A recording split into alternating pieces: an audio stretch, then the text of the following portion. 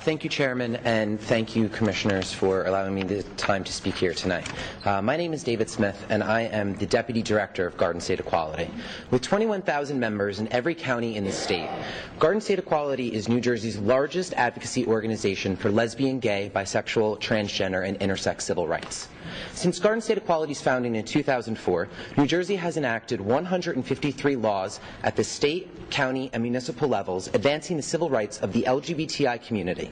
That's more LGBTI civil rights enacted in less time than in the history of any other state in the United States.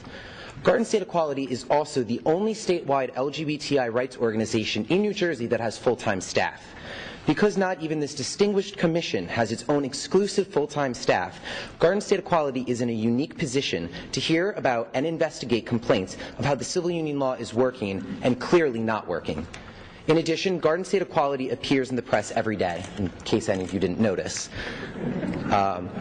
Because of our profile, Garden State Equality is the first place where most LGBTI people in New Jersey go when they have a problem. As of today, 304 couples have come to Garden State Equality to complain that their employers are not recognizing their civil unions. That means the New Jersey civil union law is failing the New Jersey civil union law is failing civil union couples in about 1 in every 6 cases, an astonishing rate of failure.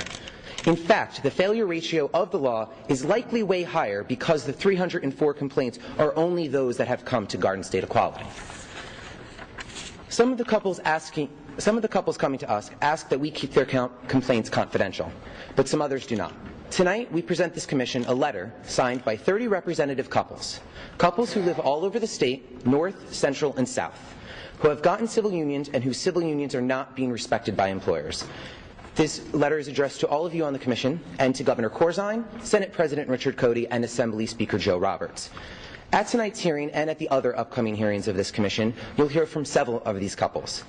Like for too many other couples across New Jersey, their civil unions are not being respected, because employers don't respect civil unions as they respect marriage in the real world. In the end, the first-hand experiences of these and other couples, the people hurt most by the law, will provide you the most important views of all. I would now like to present one of the couples signing the letter, Richard Cash and Craig Ross.